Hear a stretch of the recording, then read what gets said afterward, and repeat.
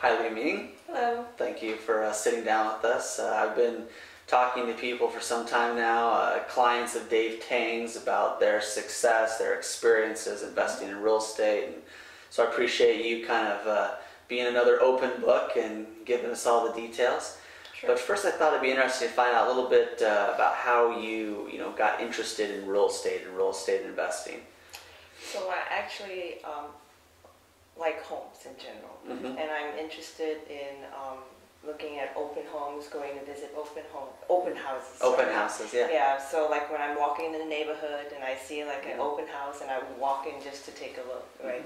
Just to find out how much the property value is, or if I drive by and I see like this really old rundown house, and I'll be like daydreaming about how I can fix it up, make it look pretty, and then sell it for a good chunk of money.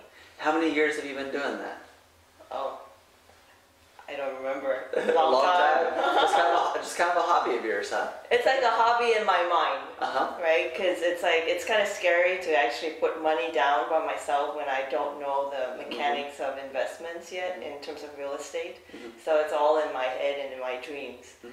Well, I think a lot of people can relate to that. I think a lot of people are curious about real estate. They know you can make money in real estate. They're not always sure how. And so obviously, that's kind of where you're coming from. It's just kind of looking around. So how did it go from looking around to actually, thinking more seriously about investing in real estate? Well, so ever since the bubble burst in terms of the real estate market, and then you hear a lot of people talking about foreclosures and short sales and how they've made money. So it kind of got me thinking and more interested, but still scared, to do it on my own. Sure. So then a friend of ours, or a friend of mine, kind of started telling me about the investments that he's been doing in short sales, and it got me interested. Okay. So I started asking more about it, and then he said, "Oh, hey, I have a friend, Dave, can help you out. So why don't you go talk to him?" Yeah, Dave Tang, who's I guess a real estate advisor, a real estate agent. He handles a lot of the investing, kind of knows the contractors. Is that what he did for you? Or I guess give me an idea of the different things that he did for you.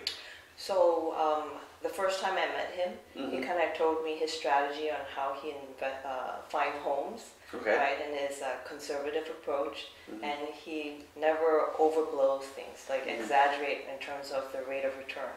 Right, he always goes the conservative route. And that was important to you, huh? Yeah, exactly. I can tell that you don't want a lot of risk. Exactly, and then also he does his due diligence, right? He vets the home and he really research it, right, to a detail that I really like about. And he just gave me the comfort level that he could deliver. So then he started bringing you deals or options for you to look at. Exactly. And were there options that you saw that you didn't take, or did you take the first couple that he showed you? Tell me about that. Actually, every single deal that he brought to my attention, I jumped on it. Really? And every single one of those made you money? Yep, exactly. Wow. So how many in a row are we at? I've done 4 with him, and so far I haven't lost money yet. Wow, that's great. And you've made some good money. Yep, exactly. About 10% return on average. Okay. That's great. Yeah, that's great. Better than my bank account. That's better than your bank account. Well, that's good. So, and you plan to do more? Definitely. And actually, we do have one going on right now, and it's going to be a really quick flip, maybe about 20 days.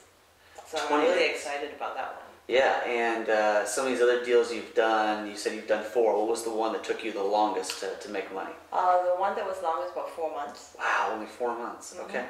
I think that's probably something you might have been scared of before. I know that I've talked to other people, and that's one thing that worries them, is that they end up sitting on a house for a year or 2. Exactly.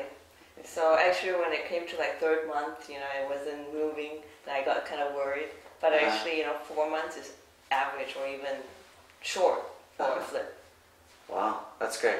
Thank you, Ming. Thanks for sitting down, talking about Dave Tang, and talking about real estate investing. I think it's going to help a lot of people. Thank you.